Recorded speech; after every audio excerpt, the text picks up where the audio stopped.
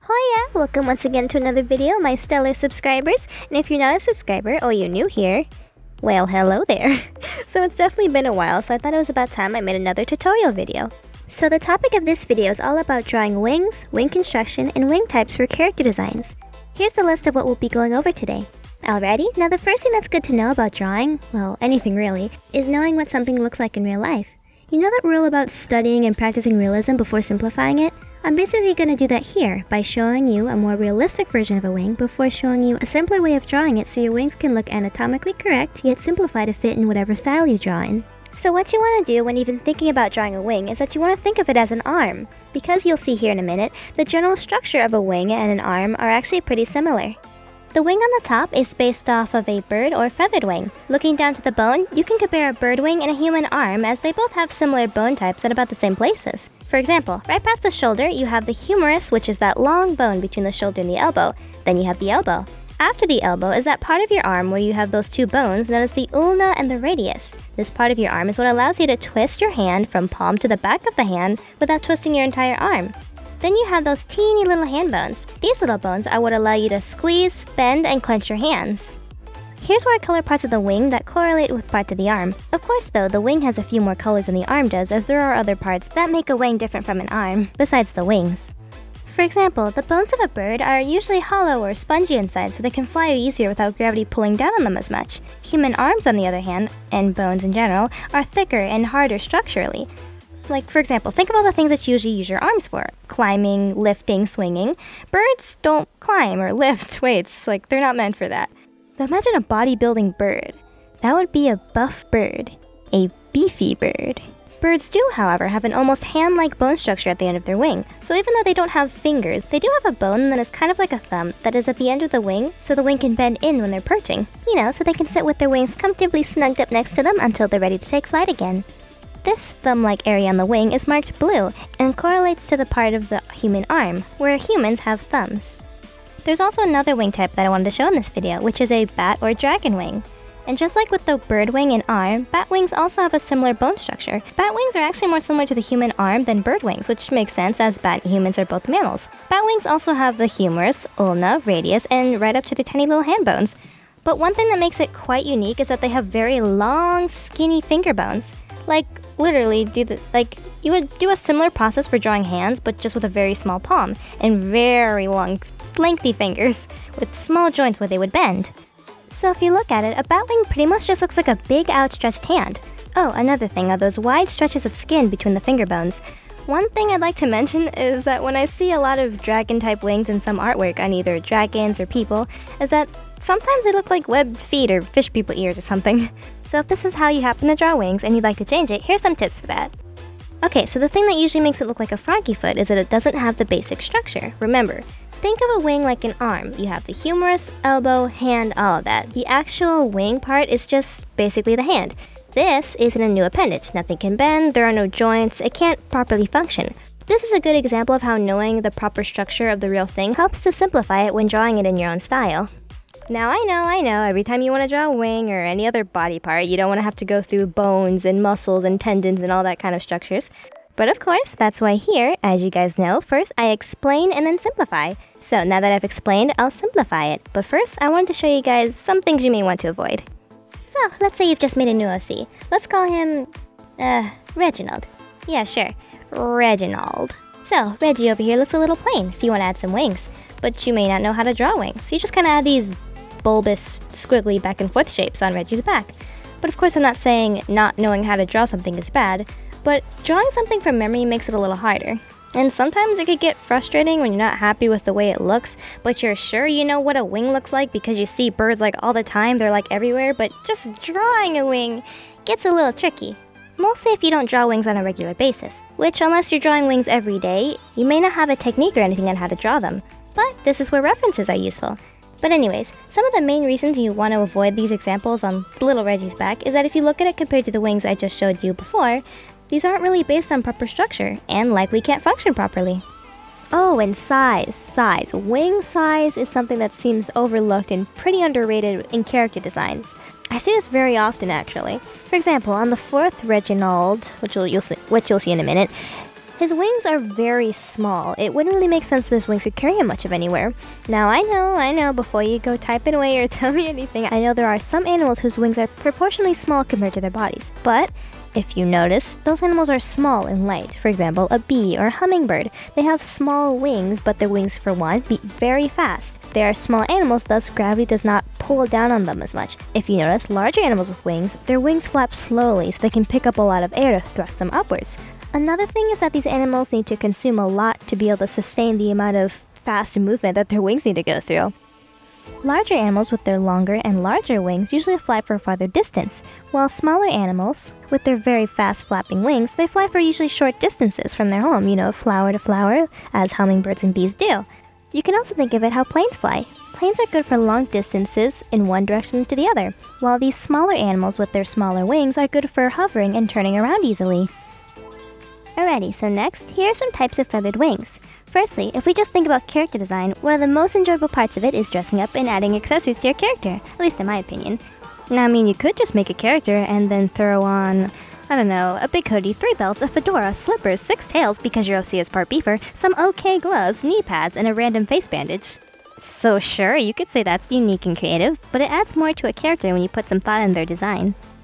This is why character descriptions or bios are helpful, especially if you want to make some kind of series or comic. You want a small backstory and personality and then give them elements based around that. For example, let's say you have a character who's really into bright colors. They have a friendly personality, but they live in a cold, snowy climate. You'd likely give this character warm, fuzzy clothes for their climate, but because of their personality, very bright colored sweaters. Ooh, or if you have a character that's loosely based on a culture from another country, then you could do a quick Google to see the significance of a specific article of clothing and its history. Doing little things like that can really make your character just seem more real. A lot of writers and concept artists also get their inspiration from different time periods around the world. Like a lot of RPG games are based on the era of medieval ages with their knights and kings and princesses and dragons and stuff like that. Some artistic genres may be loosely based on a certain time period and then they use their own imaginations to create things that weren't around then, like steampunk or cyberpunk. Both of these mix technology from 2 different time periods. Steampunk is inspired by the 19th century industrial era and invents technology that didn't really exist back then, but makes it work and look as if it did exist back then. Like, a steam-powered hoverboard with a bunch of gears and with a rusty copper sort of look to it. Cyberpunk refers to the era that could either be a present or future city, whose society is oppressed and dominated by an artificial intelligence. Ooh, just thinking about it is making me excited to make characters. But just think about it. Doing a little research on cultures, time periods, technology, or even mythology can add a lot to character design. It takes a character from simple or even confusing to well thought out and intriguing. So if you're wondering how I'm going to tie all this together back to a section about wings, this is when it's good to have some information and a good idea of the kind of character you have. For example, if you want to give your character wings, it's helpful to have that bio of what your character is like. If you have more of an edgy character, you may lean more towards having dragon or bat wings. If you have a mythical, fluttery character, you may lean more towards fairy or butterfly wings. Feathered wings could make someone think of an angel or a bird, so feathered wings could give a feeling of freedom, peace, or adventure. This section of the video is showing you guys 5 different types of feathered wings and what they're for. Flying. But more specifically, the type of flying they're good at. I'm showing you how to draw each type and leaving the shapes in each drawing so you can try it too. Most of these wings have 2 shapes. The first shape would have the area from the shoulder to the wrist. This means yes, there would be the bird equivalent of an elbow in that shape, so it can bend. But note, these are all outstretched versions of each wing, so if you were to have a bended version of one of these wings, the first shape would turn into 2 shapes. The second shape represents what the bird's equivalent of the wrist and hand would be. This is the part that bends downward. This is helpful for the bird to bend their wings in when they've landed so the wings can be nice and compact next to their bodies. So I used a lot of references including real pictures of wings to draw these examples, and this may be more detailed than the style you usually draw in. If that's the case, just remember simplifying. Use the shapes I showed you here, but just draw a few less feathers and show some implied shapes. Use larger humps and curves to look like the wings are here or any other reference you use, but just with less detail. And remember, shading helps too. Alrighty, after quite a bit of research, I found a very helpful article at birds.cornell.edu that gave a very good explanation of bird wing types and their uses. After some sketching and labeling, here are some simplified visuals and descriptions for each main type. Okay, so the 5 main wing types I found were active and passive soaring, elliptical, hovering, and high-speed wings. All of these wings are sized and shaped differently to the body of each bird that it belongs to. Okay, so the first type of wing is active soaring wings. These wings are very large and somewhat thin. Because of their shape and size proportion to the wing's body, the wings are best for soaring. These birds fly for quite a long time without flapping. Birds with these wing types are quite dependent on wing currents that they can ride on. Because of this, they often fly really high up in the air so they can catch the best ones. Some birds with these types of wings include eagles, most hawks, and storks. The second type of wing is passive soaring wings. Passive wings seem to be one of the most popular types of feathered wings to draw.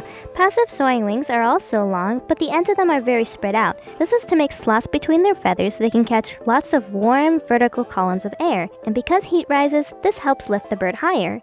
This wing type is also very broad, with many long feathers, all from the tip down to the body. Birds with this wing type also include eagles, like the bald eagle specifically, hawks, and storks. The next type of wing is the elliptical wing. These wings are quite round compared to the previous ones. They're also good for short bursts of speed. I think owls are examples of birds that have wings similar to these, since their hunting style often involves them perching quietly in trees, and because they go for mice and other small animals, they need to have some quick bursts of speed to catch them. Just as a random note though, owls actually have pretty special, almost fluffy feathered wings that allow them to fly very quietly without disturbing the wind around them. This helps them catch up to their prey as they wouldn't hear them when they're flying through the air. Anyways, elliptical wings help birds take off quickly while also moving and turning very well. Birds with wings like this include small forest birds such as robins and sparrows. Bats are also animals that are considered to have this wing type, but of course are not feathered. The next type of wing is hovering wings. These types of wings are quite different from the past few wing types because they're very small and require a lot of flapping. The wing shape is also interesting because if you compare it to a wing like that of an insect, for example a dragonfly or a bee, it's actually pretty similar. They're small and flap really quickly. Hummingbirds are the most popular type of birds with this wing type. The last wing type I have here is high-speed wings. These wings are proportionately long and thin compared to the bird's body, but are still smaller than the soaring and hovering wings. These wings help birds fly very fast while maintaining said speed. Birds with these types of wings include swallows, falcons, and ducks. Alrighty, so here are all 5 wing types. I'll be sure to post these on a few of my social media accounts so you can look out for those as a reference. This next section is to go over several different types of wings and the shapes and joint placements to draw them. The first one is just a slightly bent-in wing. Some of the easiest ways to draw feathered wings is by using ovals and rectangles. This wing uses ovals, 2 for the first part of the wing and 1 where the longer feathers start growing off the side. Ovals help you think about the wing shapes a bit easier because if you think about it, if you've ever seen a baby bird or a little chicken wing without any feathers, it looks pretty round and nubby, kind of like these 3 ovals. The next one is a simplified butterfly, which is also composed of ovals.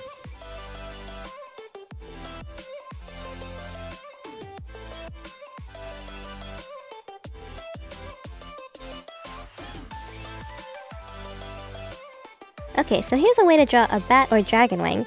If you think about early in the video, these wings are constructed like very long, skinny hands. So for those fingers, or area where the actual wing is, use circles to know where to place things. And just like with fingers, you're gonna have about 4 trails of circles for each finger-like structure. The equivalent of the thumb is about at the top where it bends, and it curves down to the finger-type shapes.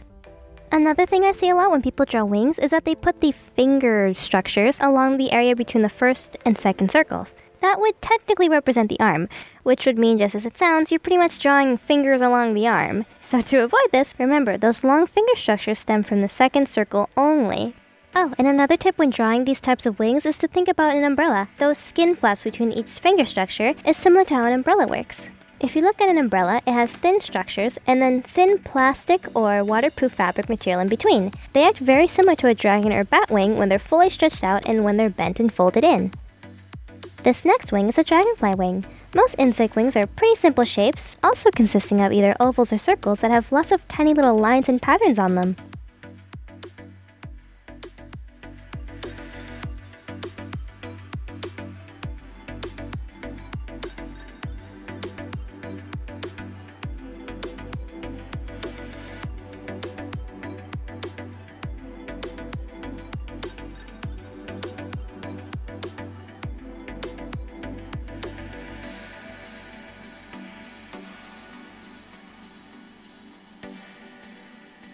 This next one is inspired by a techie futuristic type wing. These have simple shapes to look sleek and high-tech. This type of wing has a structure of the tip of the wing more so than the base of the wing that connects to the back or side of a character. Because this is a made-up wing, you can switch out a few shapes such as sharper shapes like triangles and pointed rectangles for a more serious look, or circles and rounded shapes for a softer look. It depends on your character. This wing is another bat/dragon wing, but with a few longer bones and some ripped skin in between the structure. This gives a more serious, creepy, or rugged look. This is usually drawn on serious-looking dragons or characters. To draw this, you'll pretty much do the same thing you would for a regular bat or dragon wing, but you can elongate or sharpen the lines. This adds a more dramatic effect to the wing.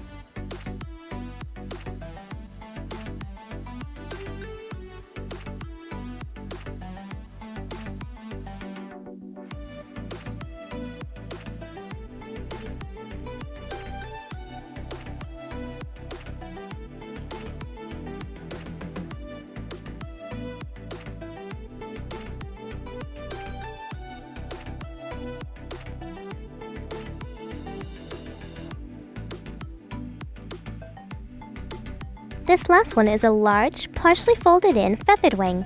This wing pose is often seen when a character with these wings is standing and is about to take off soon.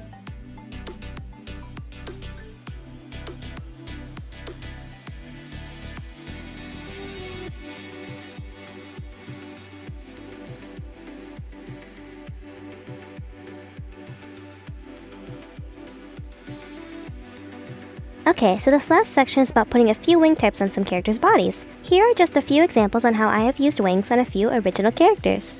You can technically place wings anywhere in a character's body, but the most realistic place to put a set of wings would be on the torso. Because wings are similar to arms as far as structure, it makes sense to put them around the middle or upper torso. This will make lifting up the body way easier on the character's limbs. Sometimes a character could have two sets of wings with a larger set higher up on the back and a smaller one on the lower back. Or a character could have three sets of wings. Sometimes a character has wings for arms. This is seen in the art of the Greek mythological creature known as a harpy. The types of wings you use on your character, like many things about your character design, is, like I said before, based on a simple bio. Think about the shapes, personality, colors, and backstory. Use those things to decide what wings to use or combine wing styles for whatever fits best with your character. Alright, so the rest of these are just going to be more examples, so if you'd like to draw with me or at least see the examples, then go ahead, you'll hear from me in a few minutes.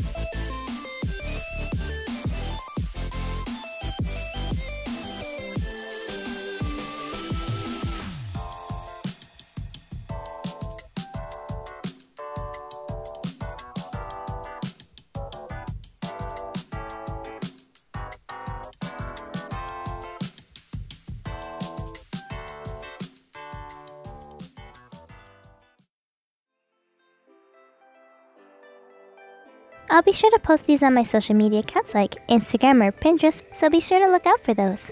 And this brings us to the end of the video. Thank you so much for watching, and here's Starla with wings just to show another example of how you can put wings on a character. So be sure to follow me on Pinterest, Twitter, or Instagram. Also, seriously, Instagram is one of the somewhat easier places for me to post things, so I'm pretty active there. But anyways, thank you so much for watching, and be sure to have a stellar day. Bye!